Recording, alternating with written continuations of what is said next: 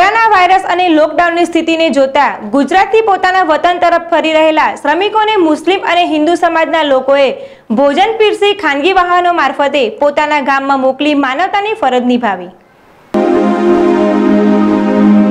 વિશ્વ કોરોનાના સંક્રમણ સમક્ષ ઝૂમી રહ્યું છે અને કેટલાક લોકોના ભોગ પણ લઈ લીધો છે।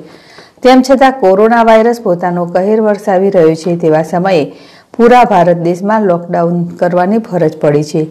ત્યારે ગુજરાતમાં પણ સંપૂર્ણપણે લોકડાઉન અને વડાપ્રધાન નરેન્દ્ર મોદી દ્વારા પણ અપીલ કરવામાં આવી છે કે લોકો જ્યાં છે ત્યાં જ રહે, પરંતુ દાહોદ જિલ્લામાંથી અને મધ્યપ્રદેશમાંથી ગુજરાતમાં મજૂરી કામ અર્થે ગયેલા દાહોદ જિલ્લાના અને મધ્યપ્રદેશના અલગ અલગ તાલુકાઓમાંથી ગુજરાતના અલગ અલગ જિલ્લાઓમાં જઈને છૂટક મજૂરી કામ કરતા હોય છે તેવા ગરીબ આદિવાસી શ્રમિકોએ કોરોના વાયરસના પ્રકોપથી બચવા માટે પોતાના વતન તરફ પરત ફરી રહ્યા છે અને વાહનોની આવજાઈ પણ બંધ છે।